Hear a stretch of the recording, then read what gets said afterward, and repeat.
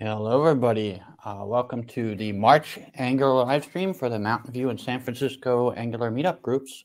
My name is Kevin Callanan. I'm joined by Alex Rickabaugh. We are both on the Angular team at Google. And today we have something very exciting for you. Alex is here, and he's going to be talking to you all about signals. So it's something really awesome that's come up recently. Did some introduction on GitHub and some cool stuff around that. So this is your opportunity to learn more about it. And then at the end of everything, to ask them questions. And yeah, so just some quick housekeeping stuff. So if you're not part of the meetup groups already and you're local to the Bay Area or globally, feel free to join. This is being recorded. This will be available once we're all done at the same link. So if you can't make it for the whole thing, definitely it'll be there for you. And I think that's kind of it. I don't have anything else interesting to say, so I think I will hand it over to Alex and he will take it away. Remember to ask your questions in the chat. And if you want, you can keep your questions until the end. We'll pop the questions up on the stream and then I'll read them out and then Alex will be able to answer them and everything will be groovy. Knock on wood. All right. All you, Alex. Yeah, fantastic. Thank you, Kevin, for the introduction. Hello, everyone. So it's actually been a while since I've been at the Angular Mountain View San Francisco meetups. Probably not since we had one in person last. Hopefully soon once again. Yeah. Oh, man, looking forward to it. So for people who don't know me, my name is Alex Rickabaugh. I have been on the Angular team about 8 years now. I joined kind of right around the Angular 2.0 days. And I've worked on a bunch of stuff on Angular, like HTTP client, the compiler, and I'm currently the tech lead for Angular framework. So that's kind of the core render, compiler, forms, router, etc. And lately, I've been working alongside my teammates on a project called Angular Signals, which is what I'm here to talk to you about today. So I'm actually going to do this a little bit differently than most of the talks I've done in the past. I typically have like a slide deck and some kind of, story arc that I want to share to go with it. But I've been watching a lot of Ryan Carnato's live streams, and I'm going to try to do something a little bit more spontaneous and interactive. So I'm going to, let's go ahead and share my document here. I'm going to start with a blank screen, basically. This is HackMD. If you've not seen this tool, I highly recommend it. It is so much fun to work in. It's essentially like a markdown editor that allows you to kind of edit in real time with collaborative editing with others and share the documents and things like that. So we have the split screen view, the kind of rendered view, and the coding view. But it's very well featured editor. So that's going to be my whiteboard for today. And I'm going to kind of tell the story of Angular Signals going back to the very beginning. And I intend for this to be kind of more interactive than most talks that I give. So I have the comments up on the screen. There's a little bit of a delay, but if you say something, I'll try to keep an eye out. Maybe if Kevin is also watching, he can let me know if people have kind of interesting questions along the way. But yeah, feel free to chime in and kind of let me know if this is working, if you have other questions, etc. Sounds good. I can definitely pop in if there are questions. Awesome. So like I said, we're going to start at the beginning and talk a little bit about what Angular actually is as a technology and how it came to be that way. So in the dark days of the internet, the dark ages before kind of all of the nice modern web frameworks, we had this thing called jQuery. And jQuery was solving a few problems in UI development. Back then, the web was kind of a wild west. There were, 3 or 4 different browsers. You had Firefox, you had Netscape going back, quite a ways.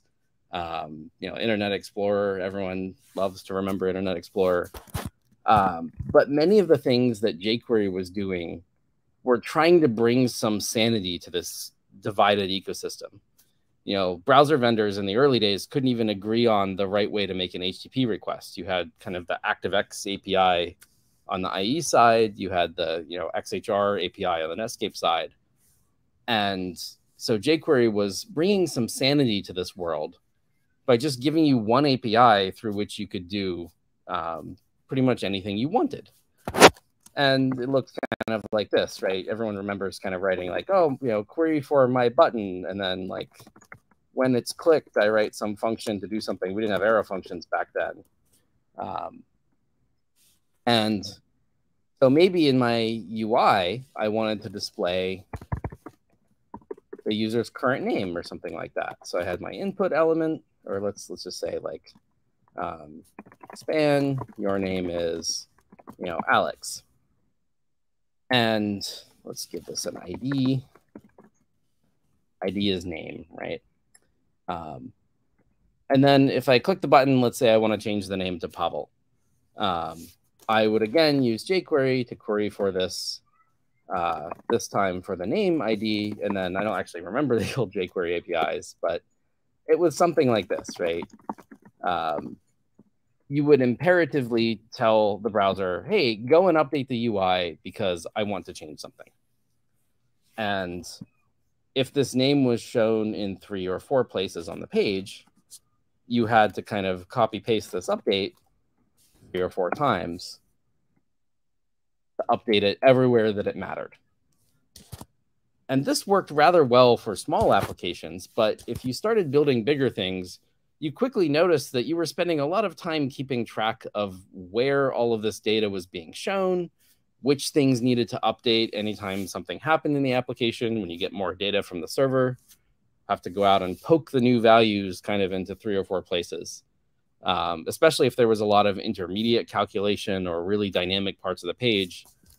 It was very easy to forget things. And we had UIs that could get into very inconsistent states as a result of all this kind of manual updating. And so somewhere along the way, we had a revelation. And we decided that the right way to write UIs was to do model-driven UI. And what this meant was we would structure our applications as a data model. So we would have some variable. Back then, I guess it was var name, not let name. JavaScript really has come a long way. And whenever the button click happened, however, we subscribe to that still. So, button click. Yeah, this is a function.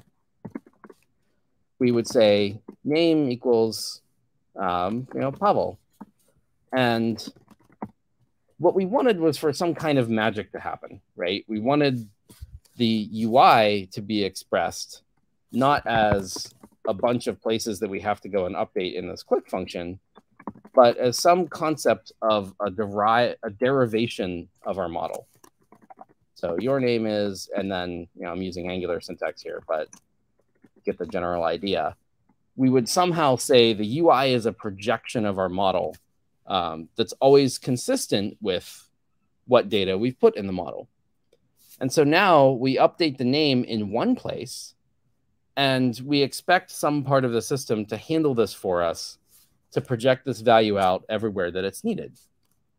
This is model-driven UI, and this is what AngularJS implemented. So let's kind of build AngularJS a little bit.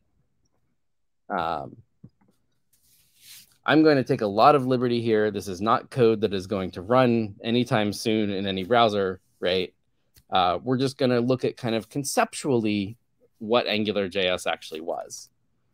And so we had in AngularJS, everyone remembers $scope and everything, but I'm going to call it the model. And the name here is Alex, and then I would express some template.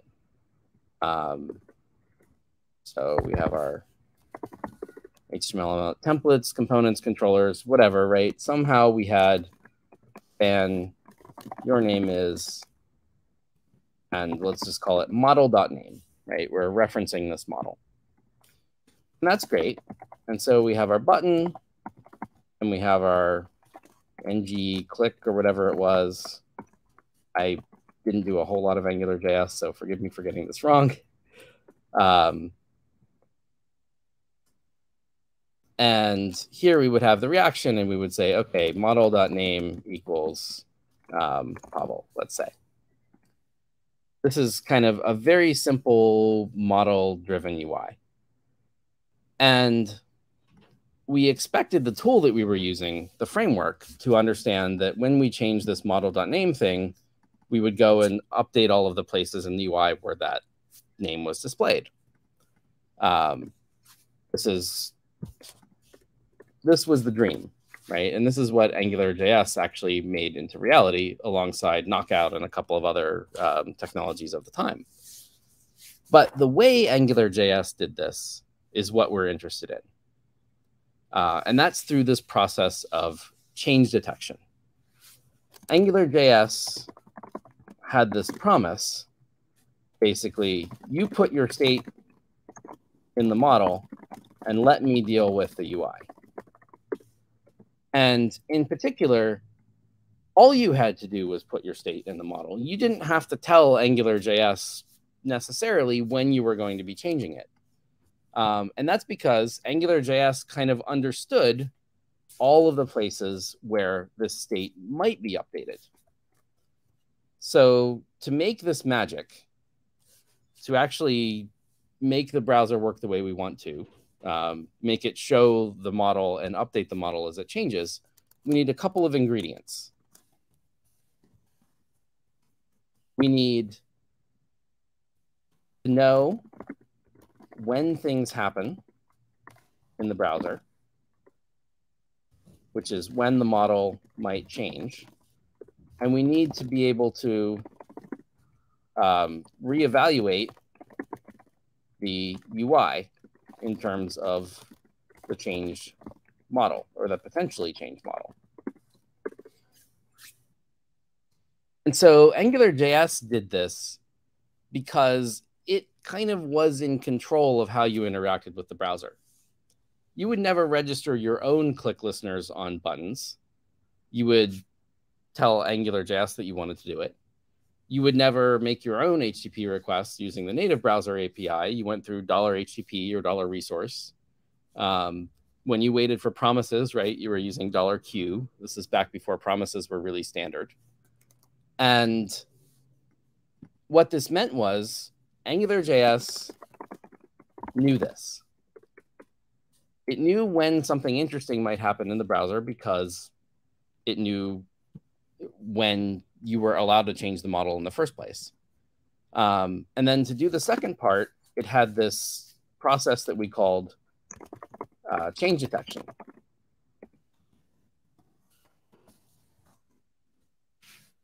And what this meant was AngularJS kind of saw your application as a function. And this function would accept the model as an input, and it would like return basically the UI, right? Or like UI updates, right? What do we need to change? And here we would keep some state.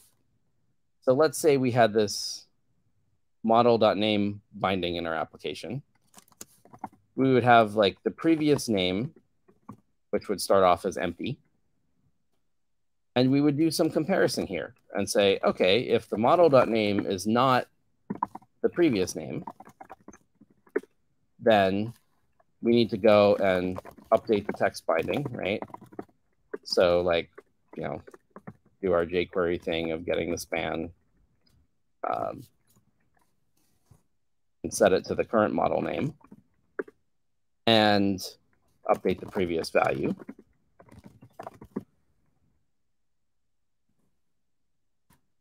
And that was basically it. This was the operation of change detection.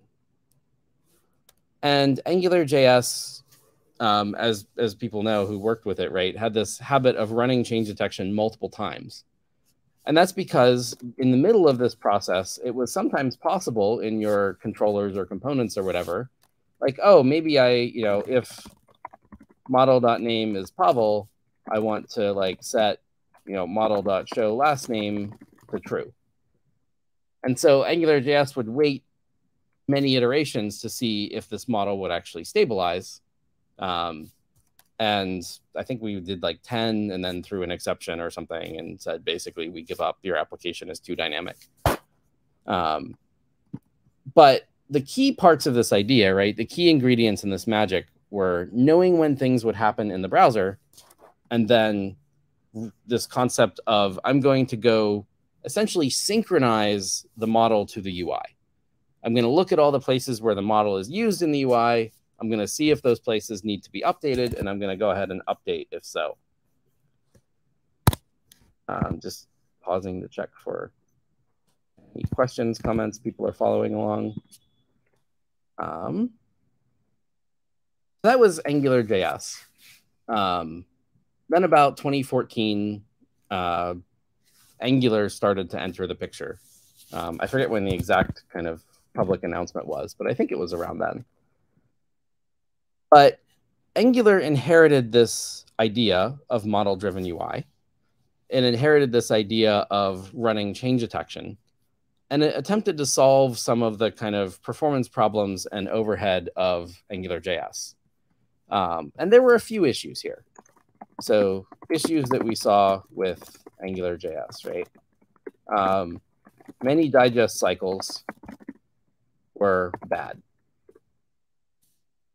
That just took a lot of time in the browser because change detection, while is a relatively cheap operation to do, it was very easy to get into situations where you had to do it many times over. Another challenge that we saw with AngularJS was browsers were getting new APIs.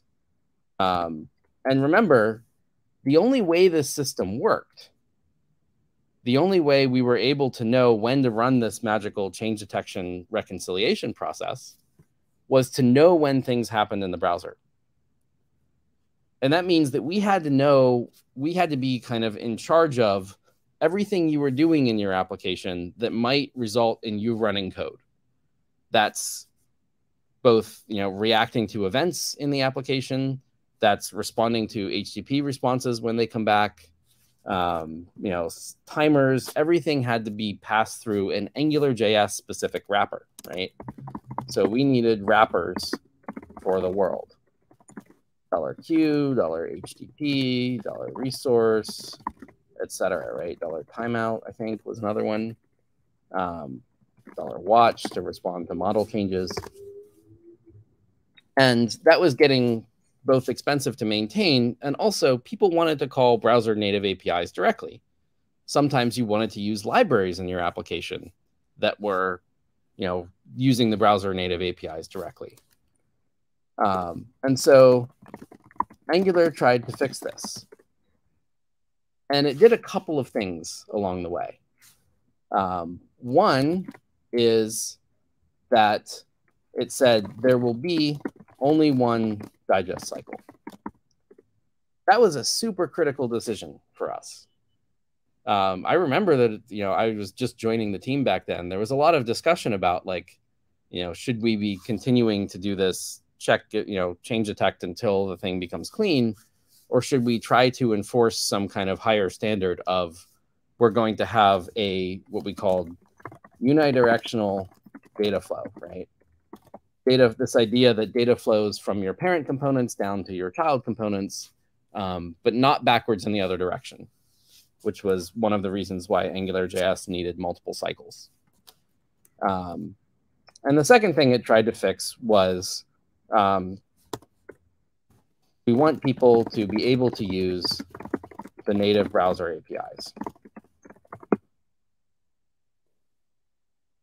There were many other changes kind of in between the two frameworks, but these are the ones I wanted to focus on today. So the first problem is more of an architectural question for applications, right? How do you write applications that are able to synchronize their model to the UI in one pass? And secondly, how on earth can we write this framework that has this magical property that we want, right? This magical property that you just declare where your state is, you assign to the state, and this is enough, right, for the framework to synchronize this new name with the UI. Right? How do we have this property when someone is writing, set timeout for say 5 seconds and then updating the name back to Alex, right? Framework needs to know that this has actually happened.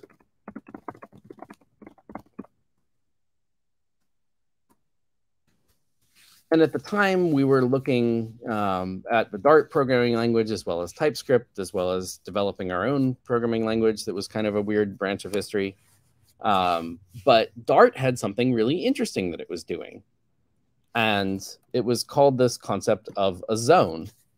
And so we looked at how zones work and decided, yeah, this is actually a way to achieve this magical property of knowing when the set timeout runs so that we can react to it, right? Basically here, we want to call our synchronize model to the UI. We want to call our change detection operation after any chance that your application has had to do its updates. We don't know, right? We don't know if you did this assignment inside the set timeout, if it changed anything. But as long as we know that something might have happened, we can kind of speculatively run through the application and check, did you update anything? And so this is what Zone.js does. This is the problem that Zone.js solves.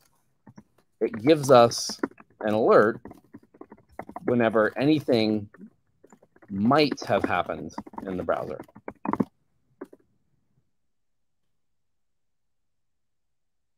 And it does that in kind of the most straightforward way possible, which is a funny thing to say if you've ever looked at the Zone.js code, because it's highly abstract in order to be as compact as it is.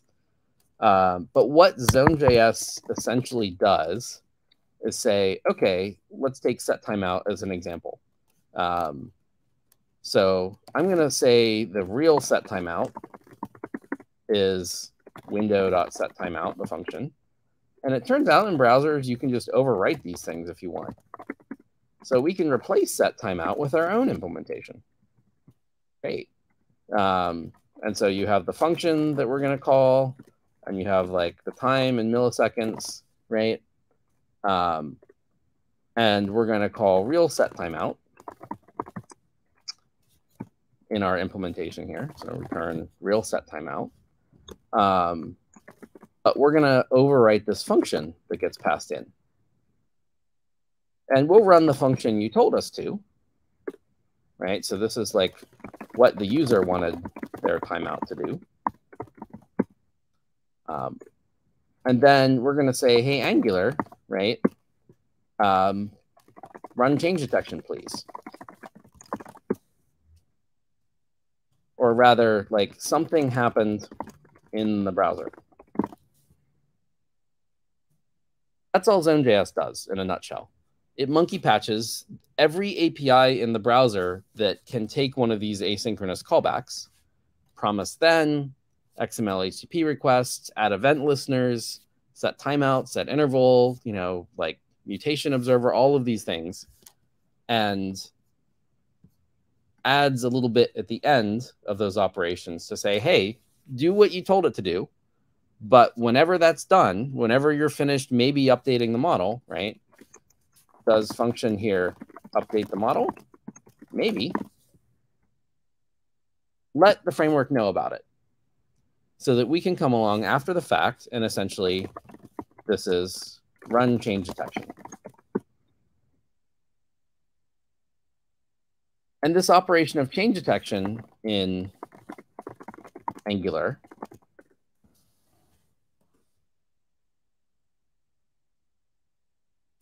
is kind of recursive in a way. So it starts at the root component in your application and says, okay, check the template for the root component, which will sync the component to the UI. And then like for child component of, component children, like run change detection on them. I'm being really like high level here. But change detection is recursive. It goes from component to component to component. And so this check template operation is really doing two different things. And the distinction is going to become quite important. So one thing is we are synchronizing the model to the DOM of this component. And we're also synchronizing inputs of children on the component. Because Angular allows you to express your model-driven UI not only as this text node or this input class name depends on the value in the model. It also allows you to pass values to your children. So we have this kind of nested hierarchy of component models. So this is basically Angular today. And it's a fairly nice model to program against. Unlike in a lot of other frameworks, you don't ever have to tell Angular, hey, I'm going to update this thing. Because Zone.js kind of knows keeps an eye on what's going on in the background and tells Angular when it needs to go run change detection to figure this out. So I will pause here and just check and see if people have interesting questions. Yeah, just a reminder, if you have any questions, please drop them in the chat. We'll answer them as we go. So far, I haven't seen any, Alex. Cool. Okay. If any pop up, I will interrupt you rudely and get it addressed. That works for me. Thank you very much. Perfect. Thank you. Yeah. And so all of this machinery, right, is trying to enforce this magic of not needing to communicate to the framework where or what is going to change, or when that's going to happen. And it works. It's a very nice model to code against. But as people have built bigger and bigger applications with it, we've seen a few cracks appear in this magic. So let's talk about some interesting cases. How many people have seen, expression changed after it has been checked, right? Everyone's favorite error in Angular.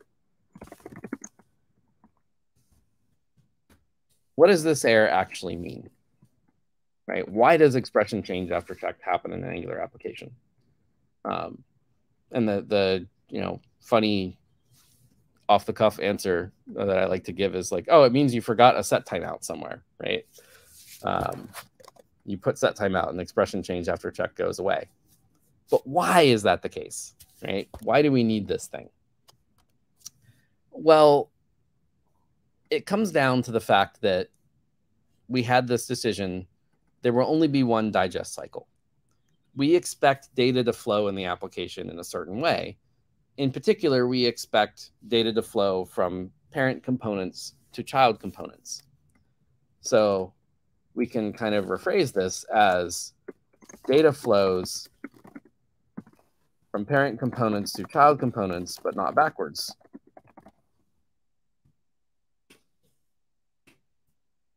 In other words, the flow of data in your application matches the flow or the UI hierarchy, right? And this is a super critical assumption that Angular makes about applications. And we will see that this assumption is not always as true as we would like it to be. It's always possible to kind of push data into this model, but it's not actually true for many use cases in the framework. We do actually have a quick question. Yeah. Maybe not so quick. Steve Whitman asks, was there another approach other than using Zone.js that was also seriously considered when you're creating Angular 2? Not to my knowledge. And that's mostly because my knowledge doesn't extend back that far. I joined the team kind of around the time Angular 2 was becoming public. And so much of that part of the backbone had already been designed. So I don't think so, though, because I think the goal back then was to actually, like, Angular was not supposed to be as big of a change from AngularJS as it was. The goal was to kind of keep the same architecture of the framework. Okay, perfect. Thank you. All right. So expression change after it has been checked happens when we violate Angular's assumption about how data will flow during change detection. This piece is critical. There are two phases of this UI update. So the way this is supposed to work, right, is I change, or like the user does something which causes an event listener to fire, which means that I update the application model. And you can change any part of the model you want that any component depends on, because you're kind of acting in the, I would call this like the action phase of the event happening. And then we have the reaction phase, the phase that Zone.js triggers, where Angular tries to sync the model with child component models. That means like you've updated the input of a component, and so we're going to take that input and pass it through the template and maybe send it to child components, etc. But also kind of UI to DOM, or like model to DOM synchronization. And it's this operation of flowing data from kind of parent to child component models that causes that runs the risk of causing expression change after checked. It is completely fine to synchronize parent to child. It is not okay to synchronize child to parent. And let's look at a case of like where that might happen, right? So what's a good kind of example here? So let's write some real Angular code, right? Class like parent. I'll just call it parent because that's easier. And component class child. And so let's say we have our name here is a string, and have like show name in bold, right? It's a Boolean field. And we'll start this as false. And so we'll template will be like, you know, name display class dot should be bold is show name in bold. Call it child actually. And the name to show will be our name. So we're passing name as an input down, and we have this should be bold class that we're trying to set on it in CSS, determined by this Boolean flag. And the child is the thing that's actually going to show the name. So we'll have an input here for the name, and we'll have a template just like, you know, display this name. Exactly like this, right? So, well, we could say, actually, if an ng on a init here, right, if we get a name, the first name that we're going to show is Alex, right, then I really want my name to be in bold. And I know in Angular that I can do things like inject the parent component. And I'm just going to tell the parent component, show name in bold equals true.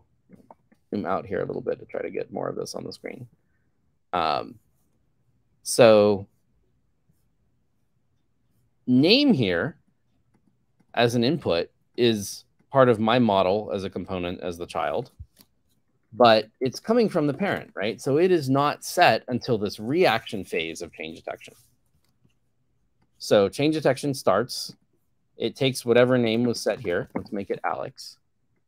And it evaluates this parent template. And it does two things. It sets the name input of the child to Alex, and it sets the CSS class should be bold to false, right? Because it's initialized to false. And then change detection descends into the child component. And inside the child component, we were able to update this DOM, right? We've got our input value from the parent. But also we run this ng on init reaction. And the ng on init reaction says, oh, the name is Alex. I'll just go ahead and like poke this value back up into my parent component that, hey, the name should be shown in bold. And now we have a problem, right? Because there is no Zone.js here saying, hey, Angular, right? Zone.js isn't watching. It won't tell Angular to go run change detection because we're already in the middle of change detection. We're already processing the child component. We're already in the reaction phase of like, you know, the event happened, the parent was created, and change detection scheduled and tried to go and update this thing. So this is how you can end up like violating this unidirectional data flow. And it doesn't have to be so blatant, right? Maybe instead of parent, I have the like bold service, right? Just some random service that I'm injecting. And I tell the bold service should be bold as true. And maybe my parent component here was like, oh yeah, okay, bold service. And I'm gonna say, hey, bold service, like, should I be bold? Now, these two components aren't communicating directly with each other, but one of them is changing a model that is watched by the other. And so this is how you end up with this expression change after checked going in the backwards direction. And it turns out that this is a really common pattern for forms. Because remember,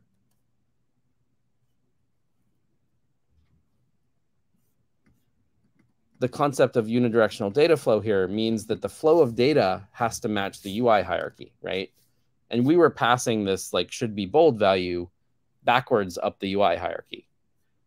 And it turns out that this is what form validation looks like. So a form here, form is a hierarchical thing, right? We have kind of the whole form has a value, and then you have a control in the form that also has a value. So let's look at like, I have my form, and it's going to have a name control or like first name control and last name control. And this is going to be an input, and this is going to be an input. Let's actually, you know, HTML here. Form, input, input. So first name, last name.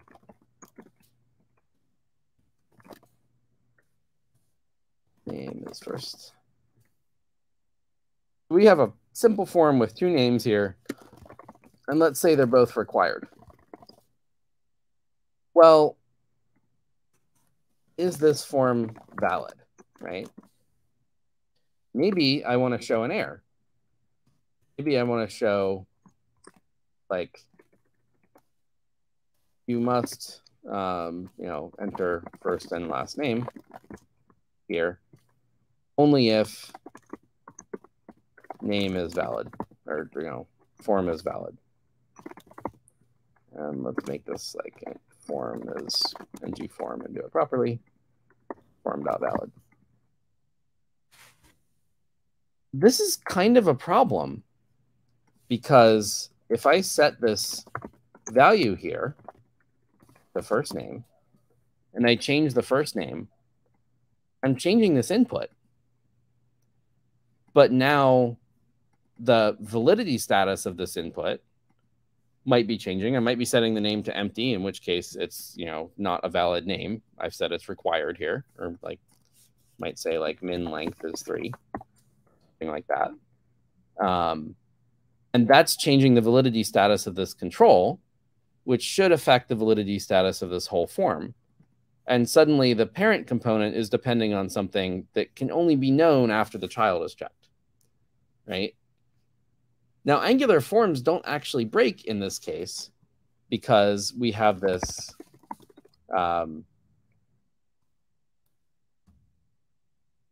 because when we set values and update validity status, we actually do this promise.resolve operation, which is a fancier set timeout. And what that does is cause a new round of change detection to start.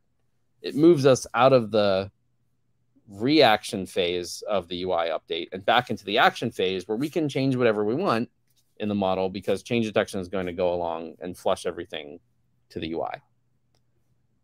So there are use cases for which you actually want data to flow differently than your UI hierarchy. You want data to not follow necessarily the direction of parent components to child components. Forms is a pretty good example of this. So we've accepted some compromises, some trade-offs for this magical model of I just changed the model and the UI automatically updates in the background, and I don't have to think about how I structure my state or how I tell Angular that I'm changing it. This is kind of one of those big compromises. Another one is that Zone.js is really panicky. It overreacts to things a lot because it has no idea when some event happens in the browser, whether that event is a marketing script that you put on the page checking if like the cursor has moved, or whether you just completely changed half of the UI model and we have to go and tear down the whole page and rebuild it again. So Zone.js is prone to overreacting to events in the browser because it has no information about what actually happens when someone clicks on a button or when an HTTP request comes back. It has to assume that you might have changed any component in the app.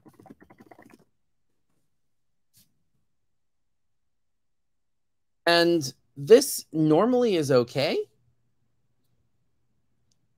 The cost of synchronizing the UI to the model is actually fairly low. So one change detection is cheap, right? They're not that expensive. Every performance app problem that I've ever profiled an Angular application and looked at like the page being slow, the problem has been change detection happening too much. You load analytics on the page and accidentally somehow initialize it inside the zone, and then it's setting a bunch of timers, and that's causing your app to change detect 20 times a second. That kind of thing tends to cause performance problems. The actual top to bottom synchronization pass itself is fairly cheap. But still, we see it's really easy to fall into this trap of Zone.js listening to too much going on and causing your application to run change detection far too often. And browsers are actually getting far more complicated. AngularJS had promises and $HTTP and timeout service and watching models. Now there's like intersection observers and mutation observers and native async awaits and object observe and all of these different APIs that might give you a callback for when something happens. And Zone.js is getting more expensive because it doesn't know which things your application is going to use. It's going to go and monkey patch all of them because it might actually, your application might use that API. So this is the value proposition for signals. So let's talk about what signals are. Signals are and will be for Angular an alternative reactivity model to the one we have with zones.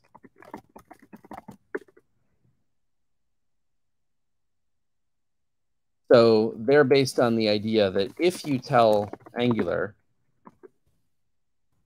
where your state is and when it changes, then we can tailor that UI update, the synchronization of model to UI, with only the components that need to be checked, only the UI that needs to update, and not have to scan the entire application.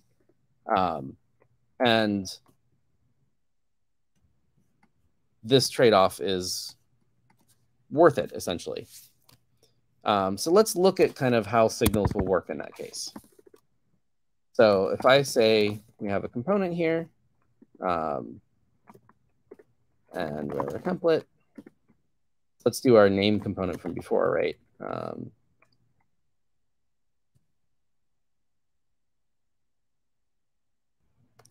What's a good way to show this? Let's actually not. Let's build forms. So let's have our form control. So we'll call it our class input. Input component, which is going to be a fancy input, right?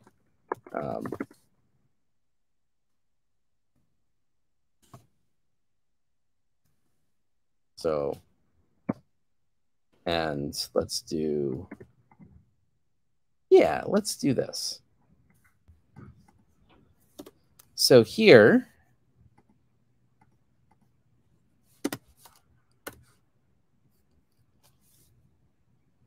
so our input component needs to do a couple of things.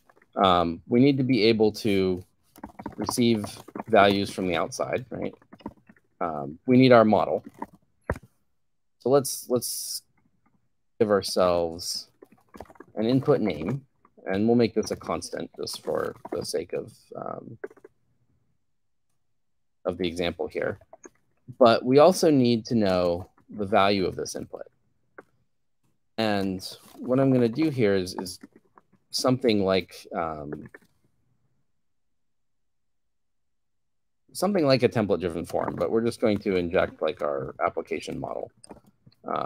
So our form model, let's say. And our form model here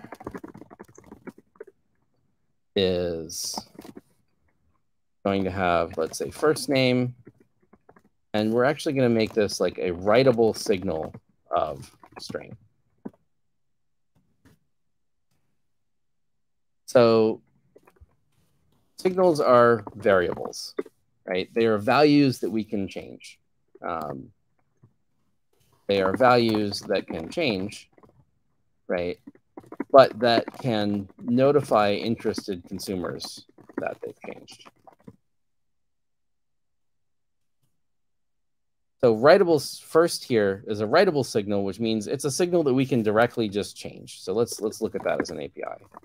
So first is a signal, and it has a value, which is Alex. And so I can just ask this thing its value. I can console log it. And because it is a signal and not just a plain JavaScript variable, I call it in order to ask its value. I'm calling it as a getter function. This is like a get value operation. And this is interesting because it means the signal actually knows that it's being used. And if I just do this in console log, I'll just get the value and nothing else interesting happens. But if I do this in the template somewhere, right? If I say first here, then I'll get the first name displayed. But this component also knows now, because it knows that this first function was called inside the template, it knows that it depends on this value. And that means Alexander Brown asks like a behavior. I'm not exactly sure what the context of the question is, but they ask like a behavior. So yeah, you're absolutely right, Alexander. In academia, like in the academic world, when we talk about self-adjusting computations, and there are kind of papers published on this, and incremental computation systems, the term for this is behavior. I don't actually know where that comes from. I've always found it a little bit confusing. But yeah, so we'll jump back a little bit to signals here. in a simpler form before we go build forms, because I think that'll be easier. So first name here is first, right? First name component. And we'll make first a signal of Alex. And if I go and change this signal somewhere, right? If I say like first dot set to Pavel, so because it is a writable signal, I'll show the type, just, it's inferred, but because this is a signal that I can change, right? I can, just like any variable in the model before, I can update this thing's value. And I have to go through the set API to do it, because you can't just, replace the value of the signal without it. But what I get for that is now this component that I've written, the first name component, knows exactly that it needs to be checked. That its UI needs to be synchronized with its model. And it knows when it doesn't need to be checked, right? It knows that if this first name hasn't changed since the last time it was read, then we can leave this text node on the page indefinitely. We don't have to revisit this component. And so signals give us fine-grained information, right? Fine-grained is like really specific information about which components have changed when the application model updates. And we have that information because we actually understand now which parts of the model each component depend on. So we know this because we know which parts of the model the application depends on. And we also know when those parts of the model are changed. We don't have to monkey patch set timeout anymore in this application, because you are not just updating the model as a plain object, you're setting a value into the signal. You are telling the signal, hey, I've changed. And that's enough for us to know, oh, we need to schedule some updates to happen, because we know that there are components that depend on the value of the signal. So we can also make a last name, right? I'll just say R here. So we can set and change these things. So let's make this component depend on both, right? Maybe I wanted to show the full name here. Maybe I wanted to show first and last with a space in the middle, and I can do that in my template, sure. Actually, yeah. But if I'm using this in a bunch of places, or if like it's more complicated and maybe there's a middle initial and other things, I don't want to repeat this logic all over the place. You can actually take signals and derive new signals from them. And so I can express that full name here is a computation of first name plus a space plus the last name. And because of the magic of signals, this full name value, I can console log it as well. It's just any other value in the application. It's just like in my ng on changes or something, I said, oh, the full name is the, the first plus the last. But this thing also understands when it's changed, because it knows that it depends on the first and the last signals that we created. And so if in my component here, I say full name, and then I still do this operation of like, okay, let's set the first name to Pavel, this component still knows that it needs to update. It can still schedule this refresh of itself, because it knows that it depends on full name, and full name knows that it depends on first, which changed. We have a question around lists, arrays, and signals. Do you want to answer that now, or would you rather answer later? We can talk about arrays. That's fine, right? So let's put some names in arrays. So we have names, right? Signal Alex, Pavel. We'll do the people on the Angular team. Kevin here. Awesome. Let's show names in the template. So UL, LI, I think we need backticks for the syntax highlighting to be happy. NG4, but name of names, right? Names is a signal, so we read it. That way our component knows that it depends on this thing. Because this read operation can actually like tell Angular, hey, the component that you're currently rendering cares about me. And we'll display the name here. So name from the array. And then UL here. So how do we update this thing? Well, we have a couple of options. We have an update method for signals, which allows you to basically take the current value, right, and give a new value from it. So we can do our kind of like immutable data spread operation. Okay, we want to add, let's say, Dylan to the mix here. We can update the array that way. This creates a new array with the old array spread in and a new person inside of it. It gets more annoying to mutate values this way, right? If we have to like find the value that we're mutating in here, maybe we want to make like someone's name uppercase or something like that. But we have another operation as well, mutate. And mutate just says, take the current value and do something to it.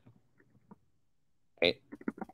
So current value dot push Andrew S. We have 3 Andrews on the Angular team, so we have to distinguish between them quite often. Including initials, we have an Andrew JS and an Andrew TS, which I've always thought was funny. And notice that we haven't changed the identity of the array here. It's the exact same array object as before. But we've told the signal system, hey, we're making a change to this value, right? We're mutating names, and we plan on doing something to this value inside this mutation function. And that is enough to tell this component that it needs to update, even though the identity of this thing has remained the exact same.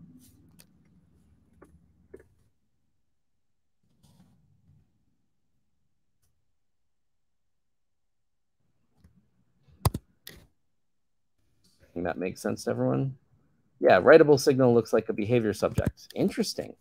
Yeah, let's do a fun counter example, right?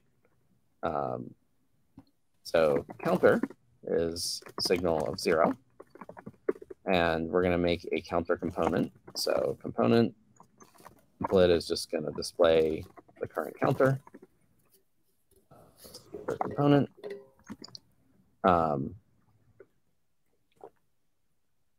And counter dot set to 3, right?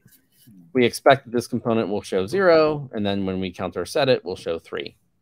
But what if we do this? What if we say set it to 3 and then set it to 5?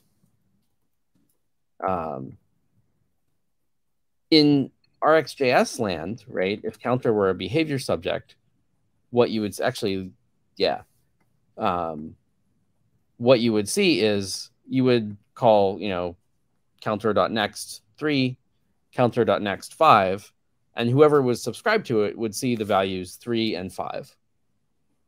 Signals don't actually work that way. Setting a signal does not actually do anything.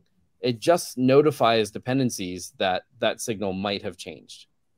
And I really do mean might have changed, because if I set it to 0 and then 0 again, clearly it hasn't actually changed, right? But you may only learn that later when you go and read the value.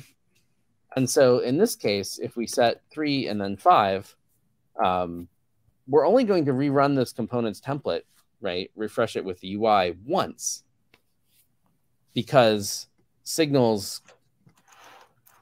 kind of are naturally lazy and batched. So let's do something we shouldn't do. Let's say double counter, right, is a computed that's going to say like, value, and I'm going to return twice the value. So we'll read the double counter. So we set 3, set 5, and then we call double counter from the template. And let's say we do what we're not supposed to and say we're going to have a side effect in here. This is like doing something in an ArcGIS map operator. The value is value. Saying counter set 3 tells double counter, hey, you've changed. That tells the template, hey, you've changed. But it doesn't actually rerun the template. It doesn't read the value of double counter. And our computation never updates. So we get no log messages here, right? We set it to 5, also no log messages. Then sometime later, right, Angular synchronizes the counter component. It calls double counter. Our computation runs, and we get a log message. The value is 5. So whereas RxJS and behavior subject are more designed to propagate events, right? The value that you pass to behavior subject will make it to subscribers, whether it goes through a map or switch map or something like that. But the value you set on a signal kind of just sits there until someone actually cares to read the signal. And so you may have values that you set that you never actually observe. Signals are used to represent just values at a point over continuous time, whereas ArcGIS is mostly used to represent events that are discrete points, like the HTTP request came back, that kind of thing. So signals will just drop values on the floor if no one is interested. There's no guarantee that these computations are ever going to run. So let's get back to talking about forms. I think we're an hour in. Yeah, just about. Yeah. There are a couple other questions, but I don't want to drag things out too long. So if I use mutate to change one value in the array, will Angular perform the update for that value only, or instead for the whole array? It depends how you structure it. If you put each of your values in a signal, you can tell Angular that only one of them changed. If you don't need that level of granularity and you want to put your entire array in one signal, that's fine too. So the interesting thing the point I wanted to make about forms, and I don't think I'm going to write the whole thing out because that would take too long, is what signals do is decouple the direction of data flow from the direction or from the UI hierarchy. And this point takes some time to understand. It took some time for me to understand, even when I was kind of like working through the design on this with the team. But what this actually means is when we write that form case, again, I'll just copy paste it maybe. I'm still getting used to kind of presenting in this style. Let's look at what this might look like with signals, right? So here we have value as first name is now a signal. Form.valid, now a signal, right? So somewhere I do first name dot set empty string, overwrite whatever the user has there. I want to clear the first name. When this happens, so this is like my let's call it like my click listener, right? This is like the user clicks the reset button. On reset, clicked. I set the first name signal to empty string. This is that action phase, right, that we talked about before. This is before Angular has started synchronizing the UI with the model. We're updating the model based on that results or the whatever we want to happen in the application, whatever the user interaction was. So we've set first name to empty string. This is going to make the form invalid. But now our form validity is not something that can only be calculated whenever we're going through this process of change detection. We don't have to wait for this expression to evaluate because this is a signal.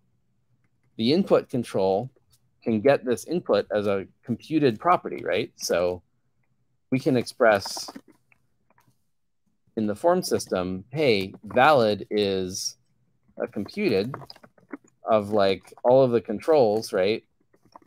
So first name is not empty string and last name is not empty string.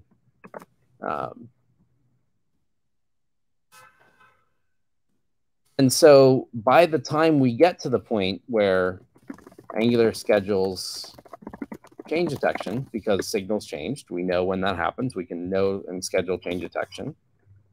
So, sometime later, Angular runs change detection. By this point, the valid status is already available, right? Whenever we run this ngIf, this form valid already understands that the name was set to empty string. We can run this calculation and figure out the form is no longer valid. We've decoupled the flow of data in the application from the UI hierarchy. And so no more expression changed right after it has been checked.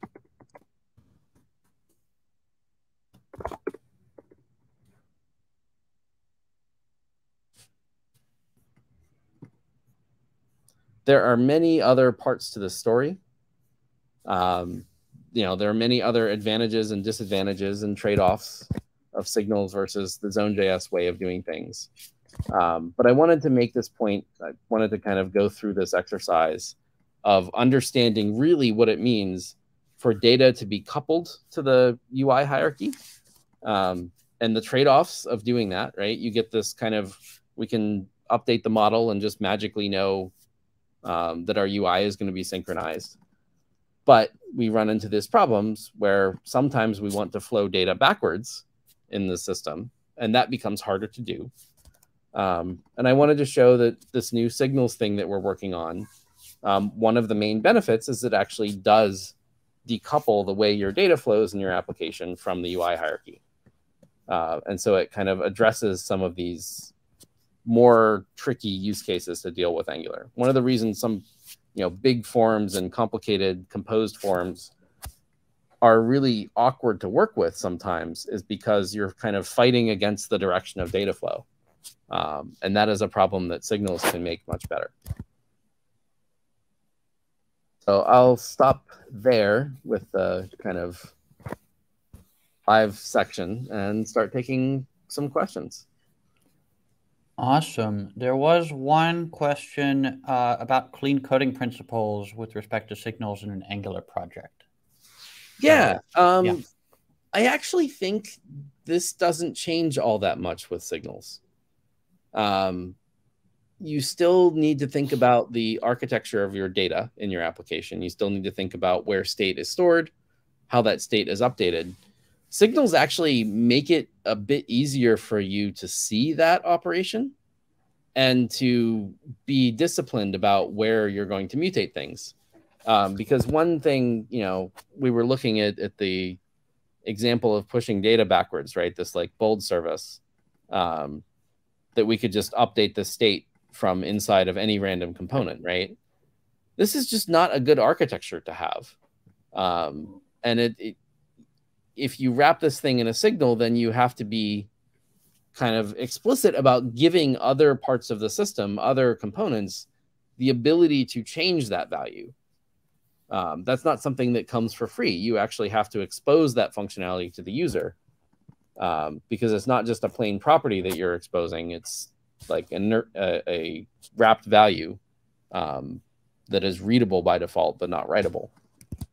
So I think signals will actually make it a little bit easier, and applications that already have very clean data architectures should port over with less kind of, overhead.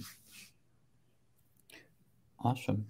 And then there was a question earlier about when to use RxJS and when to use signals. Yeah, that's a great question.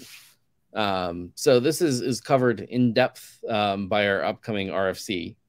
At least like the kind of challenges of RxJS and particularly around rendering with RxJS and templates.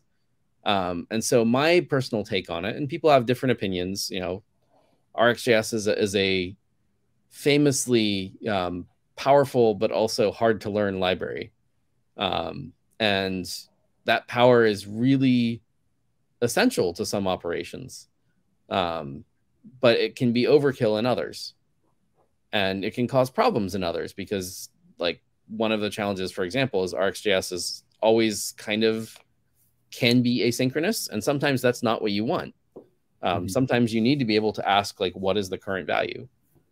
And so my take on it is use RxJS when things get so asynchronous that you need its capabilities of switch map and merge map and concat map and the kind of asynchronous flow orchestration, and use signals to update your UI. So RxJS handles the async part of your application when that gets complicated enough to need it, and signals handle the synchronous delivery of values into your components. Someone, Alexander Brown, asks, can I replace my input getter setter behavior subject setups with signals? Yes, inputs will be signals. And so they can tell you when they change. You can, the really cool thing is if you have a signal input in a component, so component, we'll just do like basic template here, say name, like, yeah, input name is a signal of string. So Angular knows that this template depends on the value of this input. If you don't do this here, right? If I just hard code the input to say like Alex, then even if someone is setting this input, even if someone is binding name and changing it over and over and over again, Angular will know that your template does not actually depend on the value of this input. And you don't need to be change detected whenever it changes. So we get really good information about what components need to update, and we can really optimize that. Does a single project support signals and Zone.js at the same time? Yes. In v16, you will be able to use signals similarly to async pipe to like mark on push components for check. And in the future, we will have kind of this concept of like a signal component and a zone component, and they can work interoperably in the same application. Will signals make Angular pipes useless? Is another interesting question. Somewhat, actually. Many of the cases for pipes are also things you could do with computed properties.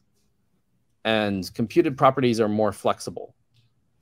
We get feature requests all the time for, can I have pipes in my component code, right? Can we use pipes outside of templates? Or can I make, can I have an easier way of making pipes in my components? Can I have an app pipe method or something like that? Computed properties address kind of all of those requests. If you make something in a computed property, you can use it in your template, you can use it in your component code, and it has the same kind of memoization internally of only updating when it needs to and not recomputing every time.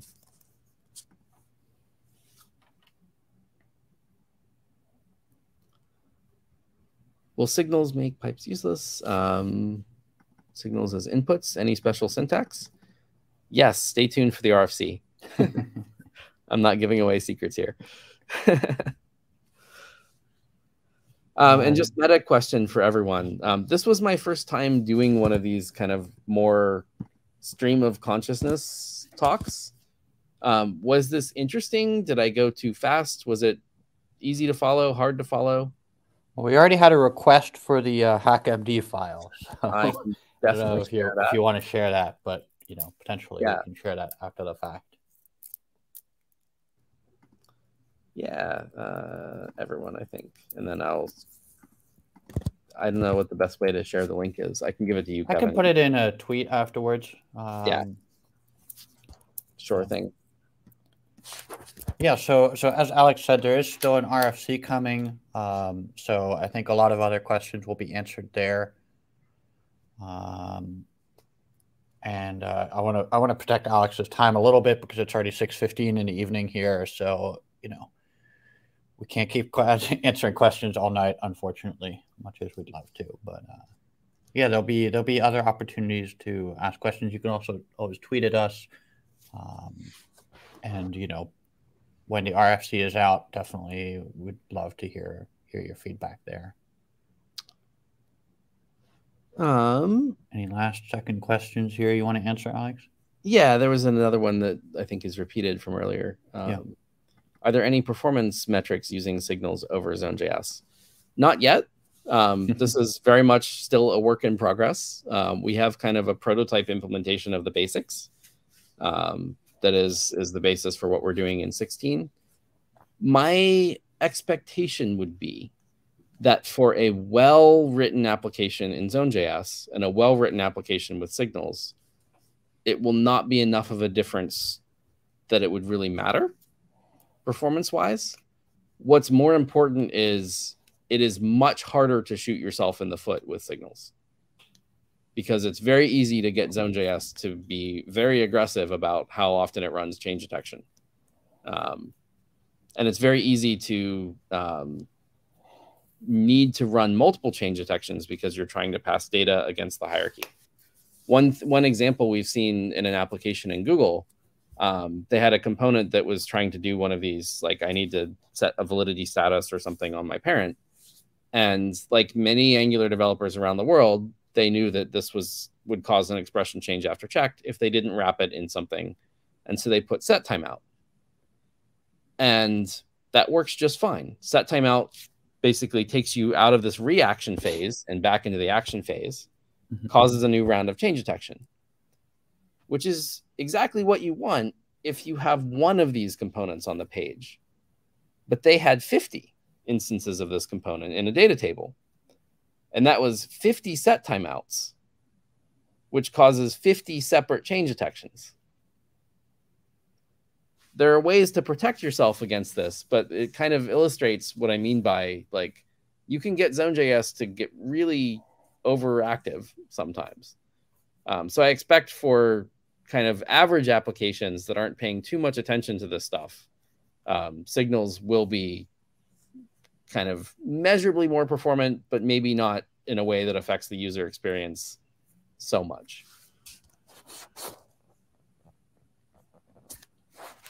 Awesome. Well, I guess we can about wrap things up there. Just as a reminder, this will be available at the same link on YouTube after we finish streaming. So if you missed anything or if you just want to go over this again, also I think I'll be sharing the HackMD on Twitter. So twitter.com/Angular. You can find it there, and then probably tomorrow. It's a little late today, but yeah. And then thank you, Alex. Really appreciate you taking the time. This was really awesome. It sounds like people really enjoyed the format. So maybe we'll see more of this in the future. And as Alex mentioned, there's an RFC coming, so look forward to that. Hopefully that will answer a lot more questions and also probably prompt more questions. So yeah, thank you all for joining us. We will be back next month with another meetup and more exciting stuff. So yeah, thank you, Alex, and thank you all for joining us. Thank you very much. All right, take care. Have a great day, everyone.